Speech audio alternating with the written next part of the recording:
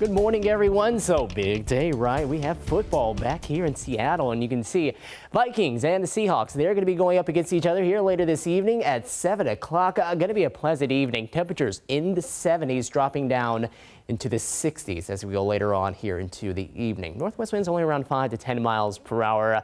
Yeah, I know, preseason, but it's going to be exciting either way, and it's not going to be too long until we officially start. Now, Westport, things a lot drier here. Yesterday, we were really seeing some of those raindrops flying across the camera lens here.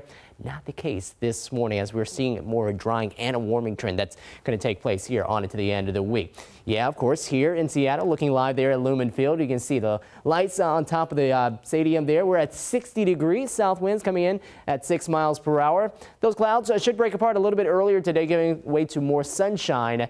But there are going to be a lot of clouds around this morning, and that's because we still have quite a bit of moisture, at least in the atmosphere, that is.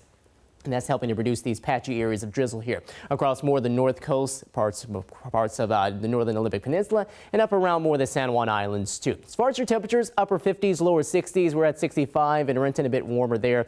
55 in Puyallup, and then 59 in Oak Harbor, 62 over to Port Angeles and Forks. We're sitting at 62 degrees, and Hoquiam at 63.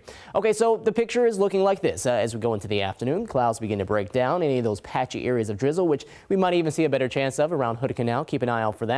Will be pretty much gone by about 2 or 3 o'clock later on into the day. Then we go into this evening. You can start to see those clouds over the Olympic Peninsula and parts of the Kitsap Peninsula still kind of holding strong. But I think elsewhere we're definitely seeing more of a clearing trend, and we're going to see some of those skies that stay somewhat clearer here into the night. But we are going to have a few clouds return before we head into tomorrow afternoon. See a lot more sunshine, and that warming trend just continues to come. Now, this is how all it's going to come together.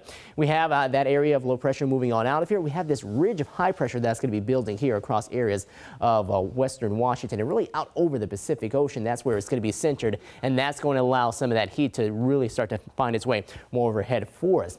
Thankfully, it looks like most of that high pressure system, or at least that center of it, it's going to be more off of the coast. So that will mean that we really don't get as intense of heat showing up here across parts of the Pacific Northwest for Seattle or Portland. Still going to get really hot, but we're talking about temperatures more around the low to mid 80s as we head into next week. Maybe an outside chance of a few low 90s out there, but this is how your numbers look. As we go on into that time, we see highs go from the 70s tomorrow up around the low 80s on Sunday, mid 80s. That heat's really peaking on Monday and Tuesday, and then beginning to come down a little more into Monday and Tuesday, and then to next Wednesday.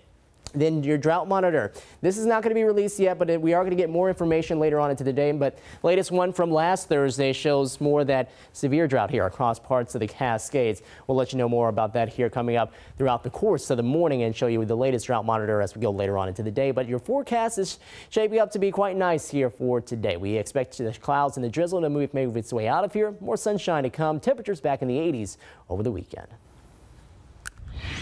Still ahead.